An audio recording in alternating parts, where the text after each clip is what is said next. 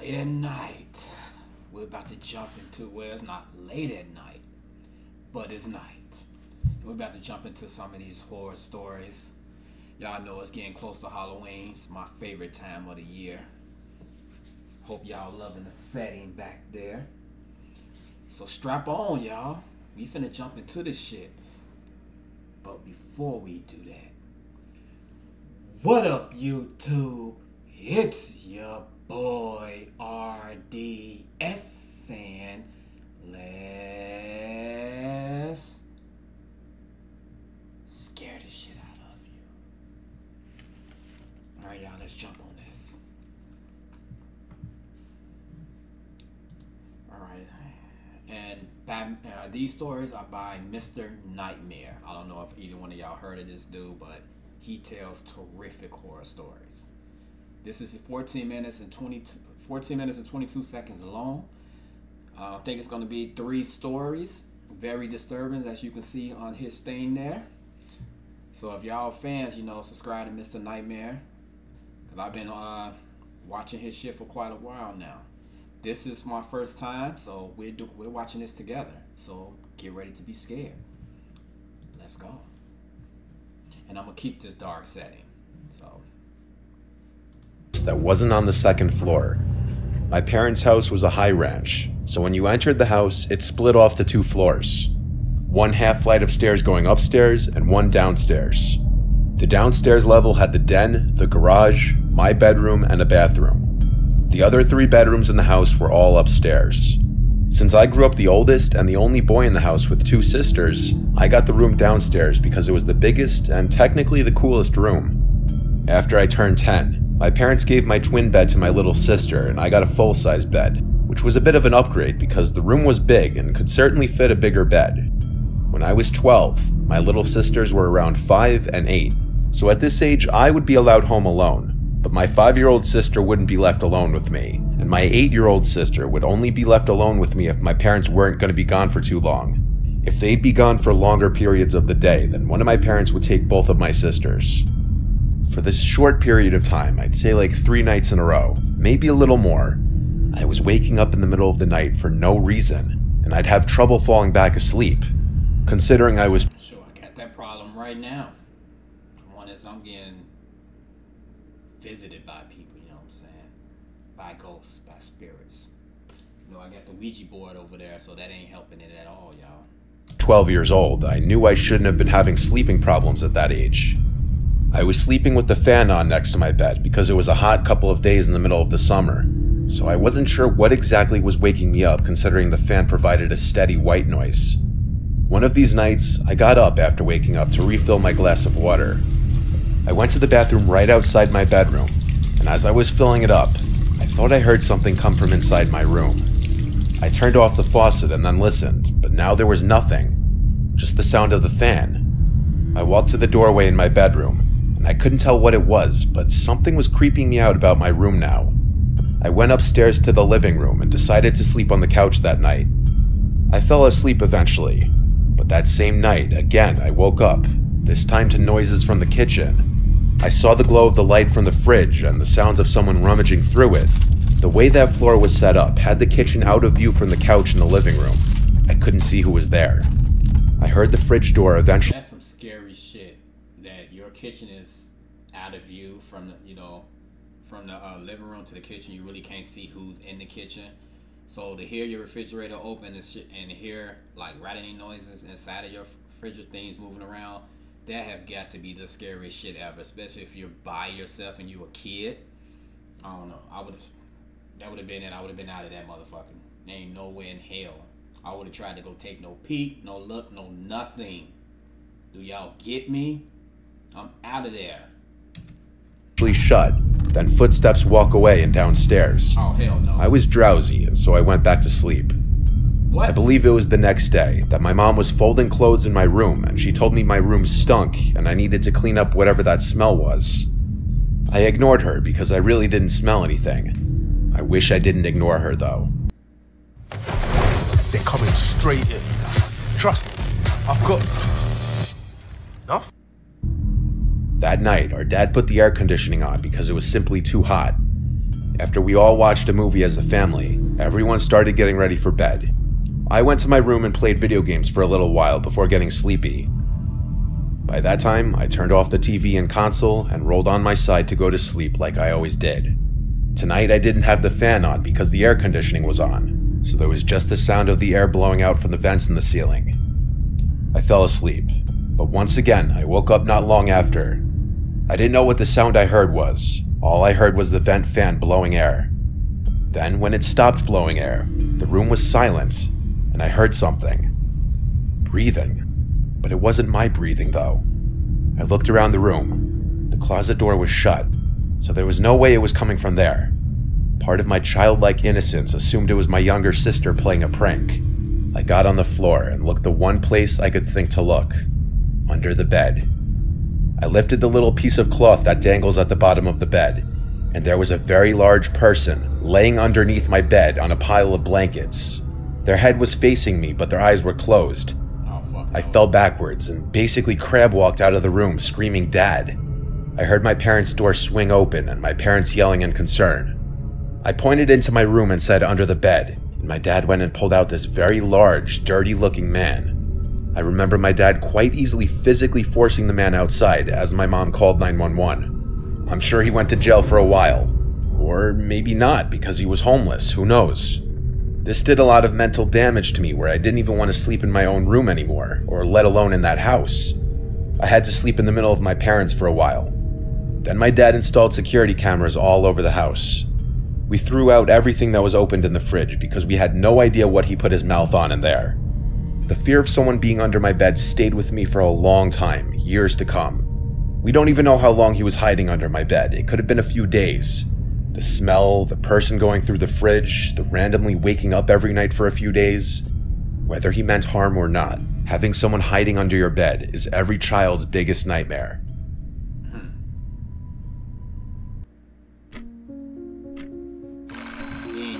You never lying about that. My name is still a nightmare for adults. and I have my life. It ain't just the kids' nightmare. Adults be scared of that shit too.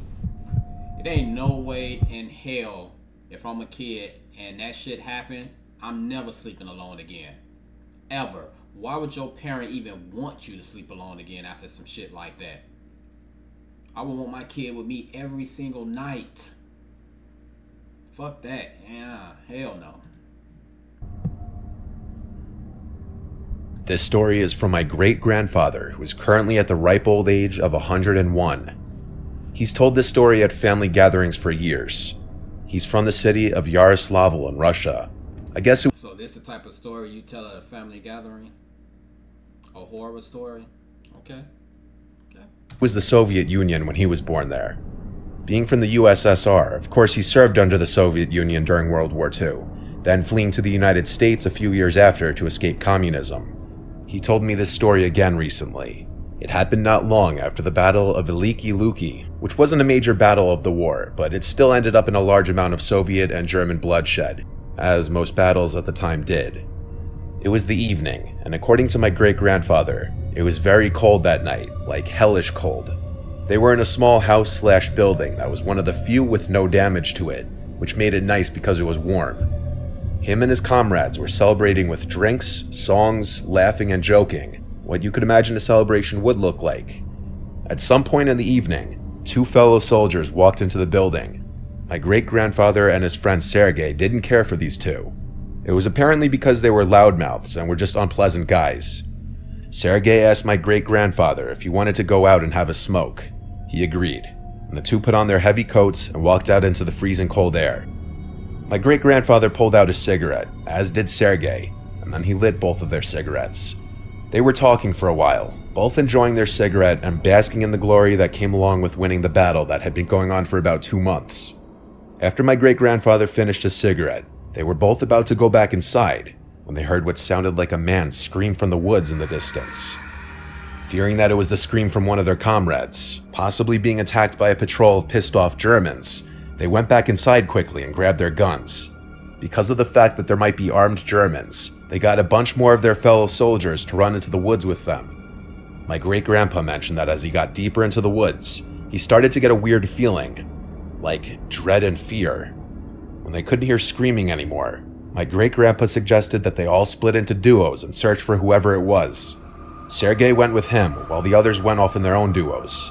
So After you about tell me you hear screaming late at night when it shouldn't be no one out there, even though he's saying it could be an insurgents, whatever you want to call them. You run out there, and then next thing you know, the further you get, you don't hear any screaming. For one thing, it should be no screaming at that time of night. It's fucking cold as shit outside, and it shouldn't be no one out there screaming because it shouldn't be nobody even out there. And then the screaming just stops. Once again, I'm out of there. Comrades, friends, family, I'm gone. Either y'all coming with me or you're staying. Simple as that. 2 minutes of walking through the dark, cold woodlands. My great-grandpa said that he could hear faint crying, like someone was in pain. Sergei heard this too, so they walked to where they heard the crying sounds. They started seeing drops of blood in the snow, so they both began to take the situation as more of a threat than they were earlier. It still gives me chills when my great-grandpa tells me this part. When him and Sergei got to the source of the crying sound, they had found the most bizarre and disturbing scene they had witnessed. 2 German soldiers on the ground, one of them dead, one alive. One of them had their uniforms ripped and bloodied. The alive one was cowering by a tree, muttering stuff in German. He didn't notice my great-grandpa and Sergei right away. My great-grandpa then walked towards the other body. The corpse was horrifically mutilated, missing limbs, skin ripped off the face. His uniform was shredded and it looked like he had been scalped. Another thing that stood out to my great-grandpa was the smell. He couldn't describe the smell, saying it wasn't like a dead body, but more like chemicals. The corpse looked fresh. Sergei investigated the living soldier, who then, noticing Sergei, jumped back in terror, as if he had been traumatized. He was shouting stuff in German. It was only then that my great-grandpa noticed that his leg had been torn apart and his chest was bloody. He said he could remember that German screaming something like "Das Kolas" or something similar. Sergei pulled out his pistol and put the German out of his misery with a single shot to the head. Almost immediately after this, my great-grandpa described hearing moaning-like noises, and that's when a very tall thing started running in the darkness away from them. Afraid, Sergei and great-grandpa started shooting erratically in the direction of the thing. The other men ran over, but the thing was gone. All of the men were reprimanded when they got back to the village, but a report was sent to the high command. It was never investigated further. My great-grandpa claims that it was the most terrifying experience of his life. It makes him stressed when thinking back on the sight of that mangled German and that thing. This That wasn't game, terrifying. you're not ready for it.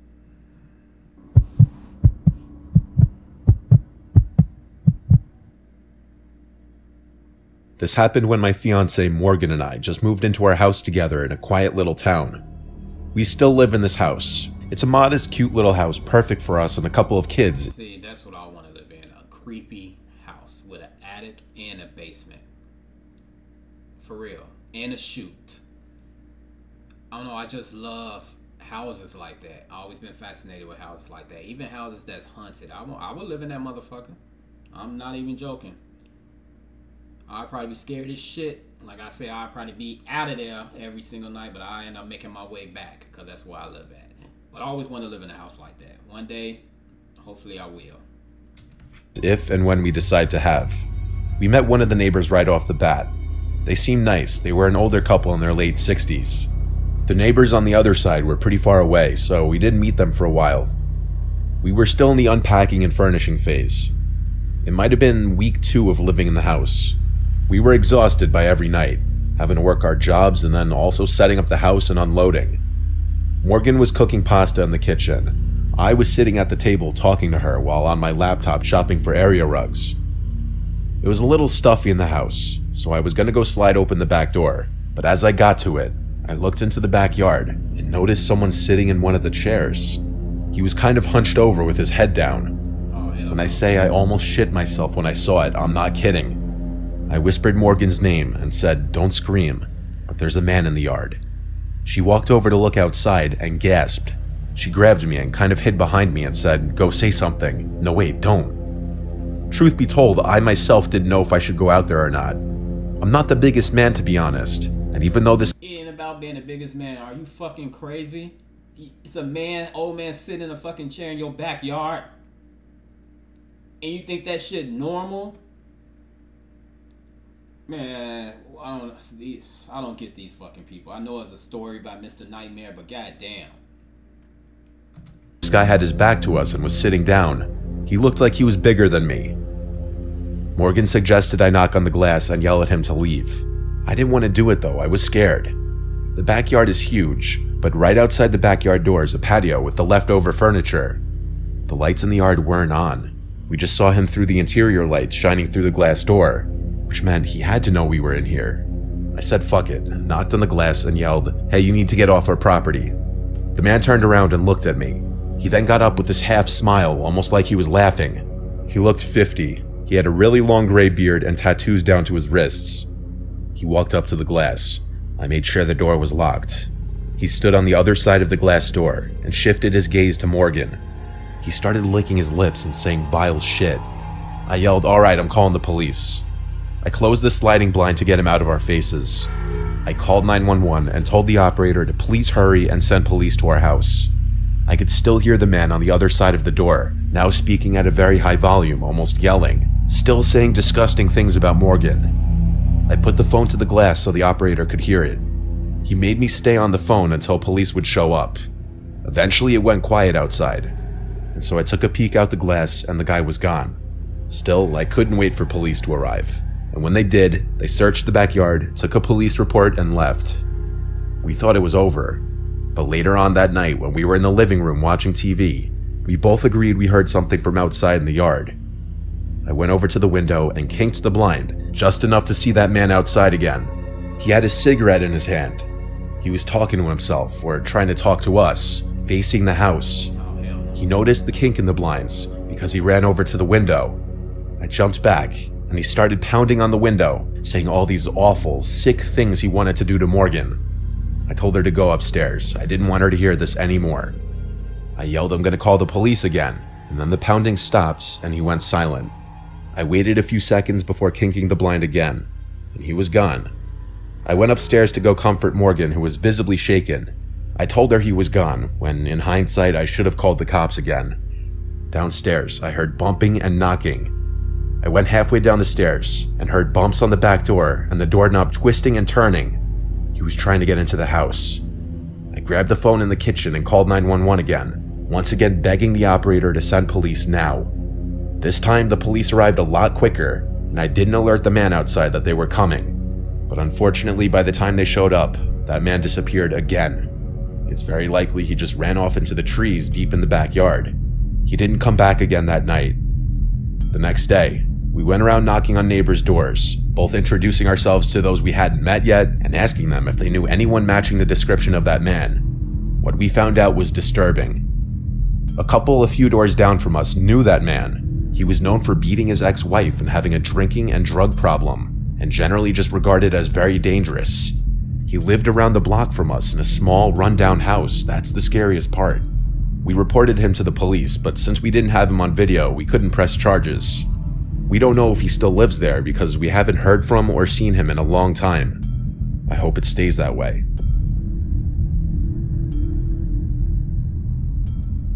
Hope it stays that way. Did I hear him say that shit? Pack your shit and get the fuck out of there. You mean to tell me, so the man didn't get caught because he wasn't on video. He showed up to your house more than once, and that second time he damn near tried to get in because you heard the knob rattling. And you mean to tell me you all still, like, that couple still took a chance to stay there? So how can you even fucking go to sleep doing some shit like that? You never know. You can knock the fuck out. This man can break in your shit. Get the hell up out of there. A house, your life ain't work. Fuck all that. I don't even know what to say because that shit is just stupid to me. So you still, these motherfuckers still decided to stay there. I mean, I know it's a story, and that one was a damn good one. But there's no way in hell me and my lady will be staying in that fucking house. I don't care if we gotta go stay with a friend and live on a couch. That's where we gonna be at till we find another place to stay. Man. Well, I hope y'all enjoyed that shit, because that last one just fucked me all up in the head, for real. So until next time, Mr. Nightmare, you did your thing again. Shout out to you. Like I said at the beginning, make sure y'all subscribe to Mr. Nightmare. You know, he's a good storyteller. I've been listening to this man for some months now, and he tells some good stories, y'all, for real. So until next time, I hope y'all have nightmares tonight, and I hope you don't sleep good. I hope you get waken up by every single noise around you. For real.